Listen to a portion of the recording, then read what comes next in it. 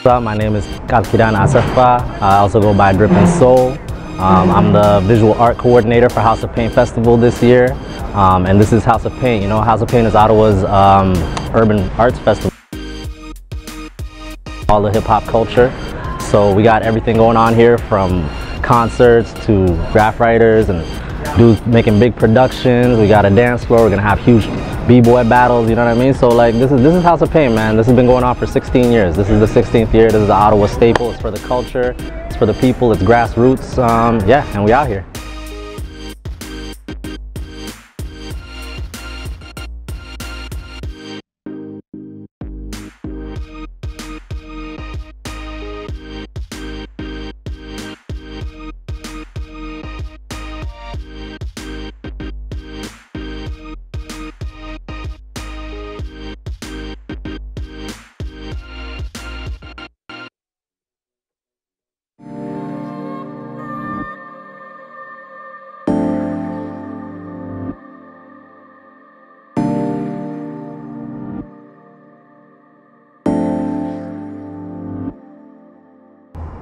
I've been painting since I was since '04, and I haven't really been painting long. I enjoy it because, you know, being around people that are like-minded and inspiring just makes you want to get better every day, you know. And plus, you can just vibe out. You know, you're just hanging with people, hanging with friends, talking and painting. It doesn't really feel like work, you know.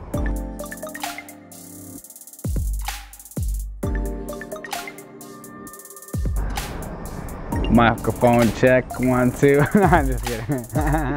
Yeah, yo, it's your boy Love Someone. You already know what it is. And if you don't know what it is, you're about to know what it is. My name is Love Someone, Toronto-based human. In Ottawa, painting for House of Paint. A little inspiration about this wall was like inspired through an artist that I just recently found out about. I don't know how I didn't know about them, but they're amazing. Alphonse Muka. And it's like we sort of just divided it into like one of their paintings, which is like the 4 seasons. And I really didn't want to do air because it's so conceptual and really hard, and I was bad straw and got that one, so I had to do air. So yeah, it's kind of like we're all just taking our own interpretations of like sort of a feminine figure, like a humanoid, and representing different elements. So it's exciting to see everyone's styles kind of like coming together, and like it's interesting seeing everyone's process, and like, yeah, like, you know, just like painting together, it's always a good time. Like always a lot of learning and like uphill battles and some challenges that are like exciting and fun. So yeah, happy to be here, yo. What do people don't see about graffiti? I feel like there's a lot of miscommunication leading about graffiti. People don't know. Yeah, for sure. Yeah, I mean, I think that for me, like the biggest misconception of, well, there's 2 misconceptions, and one of them is maybe more moral. So there's the illegality of graffiti and the nature of it. So often people will ask me on the street when I'm painting, oh, like, you know, do you have permission to do this, or are you authorized to be here? And you know, I'll be like, is it beautiful? Like, do you like it? And I always kind of stumble. They're like, yeah, I like it. And I'm like, okay, so if it was illegal, does that change? You know what I mean? Like, does the power of art now not matter to you because it's illegal? You know, and like that whole idea that something is a criminal act is no longer beautiful. I think that if it's a form of expression, even though it's illegal, it's still a form of expression. You know what I mean? And it's still something beautiful. And the other misconception is tagging. Like a lot of people like say, oh, you know, I like what you're doing, but I don't like those tagging bastards. You know what I mean? Like those taggers, you know, rats. But if it wasn't for those tags that we did when we were younger and like still do, we wouldn't be developing on the street, and we wouldn't be developing our styles. And that's like the buttery essence of graffiti. You know what I mean? Like getting letters up on walls is the birthplace of it. And when we do that, we're going and connecting back to our roots. So it's really important that we continue to do that. And that in itself is a crazy art form, you know? Like that in itself is like, you can't really match that with painting in your studio or you know, hanging work on a gallery, you know, a wall, you know, like the urban gallery of the streets is like unsanctioned, and like it's really raw, you know. You don't get that in any other art form.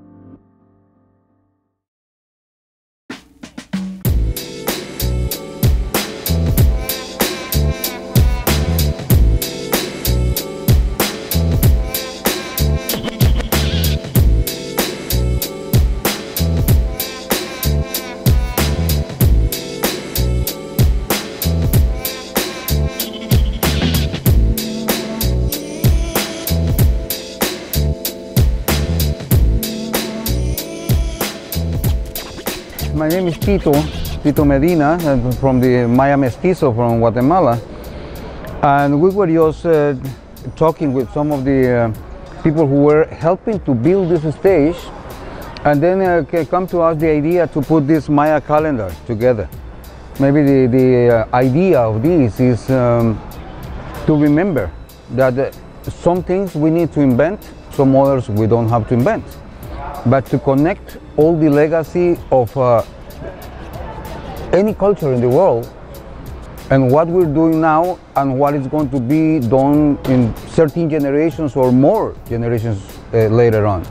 As it is the individual and collective wisdom that comes from any single people, you know, and any collective since the beginning of the time. And that's important. And as well to connect the youth, not with the future, with the ones who are not born yet. And that's why we just put the traditional Maya calendar with a stylized, we create a style, and this is the date when the festival is going to happen. This day we read it as, this is Noh. We said in Maya we say Lahuch Noh, but in English would be just directly, it's like 10 wisdom. But this 10 means the cosmos, and that's why it's like this cosmic wisdom, which means that this is the wisdom that comes from every single particle. In cosmos, it's small, a piece of dust, or maybe smaller than that, or could be a planet or a galaxy. And as the people invented this 3,500 years ago, you know, we can invent as well our own systems. It means that we are just a collective heritage. We are just sharing a portion of our culture. And then if this is connected with the other piece, like I said, if we come to this piece here is a rep, you know, it's like something just to show the stela in Koba. And that's the number, the largest, one of the largest numbers ever written by humankind. We are talking about nonillions of years. Nonillions, octillions, septillions, sextillions, quintillions, quadrillions, trillions, billions, millions, thousands, hundreds. And then every single day in the Maya calendar, in one count, doesn't repeat in 64 million years. And that's why every single day has its own name. Like today is 9 responsibility. Belehev, Akmak. And this is, every single day has its own meaning. And this is the way how we have kept. And is that, and honoring the spoken word, is that the spoken word comes from the beginning of humankind.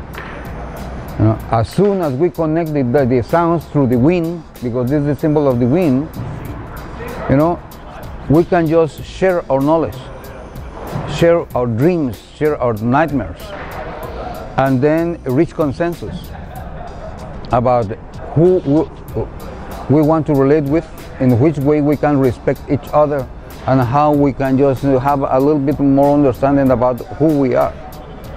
And this is freedom, just to develop your own critical thinking and just to do whatever you want. You know, respecting the others and thinking that anything you do, you carry the responsibility of what you do. But as you don't have to be afraid about making mistakes or to correct whatever you did in the past.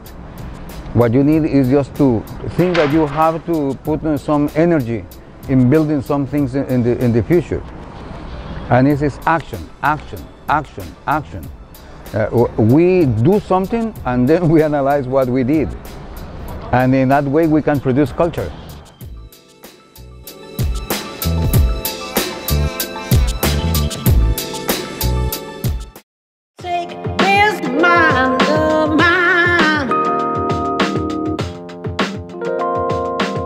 The theme this year is elevate, and for me what elevate means is just kind of like putting people up, putting people on that platform and just kind of elevating the culture and kind of talking about things. And so for me, what I would like to inject this year's House of Pain and get out of it is just see really dope productions of a really high level, both artistically but also conceptually.